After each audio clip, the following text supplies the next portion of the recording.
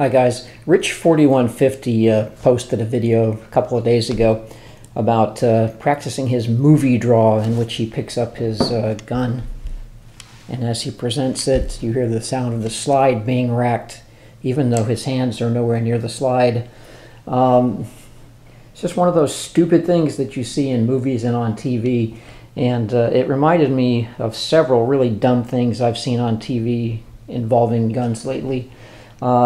For the longest time there was a promo for the show Justified, which I believe is on A&E, one of those cable networks, in which the star of the show is holding two Glocks. I only have one here, so he's holding two Glocks at arm's length, pointing them at the bad guys.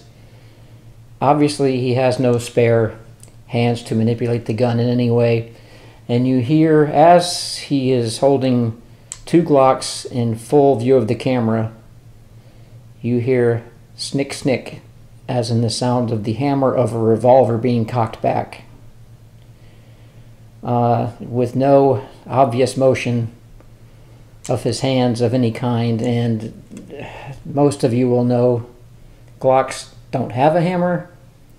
There is nothing on here. There's no external safety. There is nothing that you could do to make a click sound with the Glock, regardless how many hands you're using. Never mind holding two of them out at arm's length. It was just like a glaring mistake that just really stood out. Crime shows which are attempting to explain gun-related incidents are some of the worst.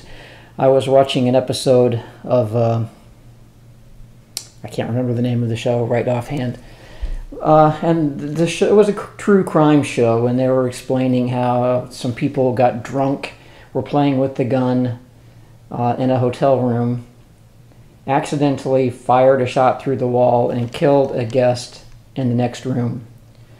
And they had a really elaborate graphics, computer graphics animation of how this happened, of how the bullet went through the wall. They had two animations, and this was, I believe this was like a .38 caliber revolver. It was not, which makes it extra stupid what I'm about to tell you. The first animation showed a large caliber boat-tailed rifle bullet going through the wall. Nothing like a handgun bullet in any way. It really stood out. The second animation showed, let me grab one here. The second animation showed the entire shell casing along with the projectile flying through the wall. Really? The entire cartridge flying through the wall. And as most of you know, I work in television, and I know how things can get passed, but big productions are supposed to have people that check this stuff out, and if they don't know what they're doing, it's not real hard to make a phone call, call somebody and say, hey, is this right?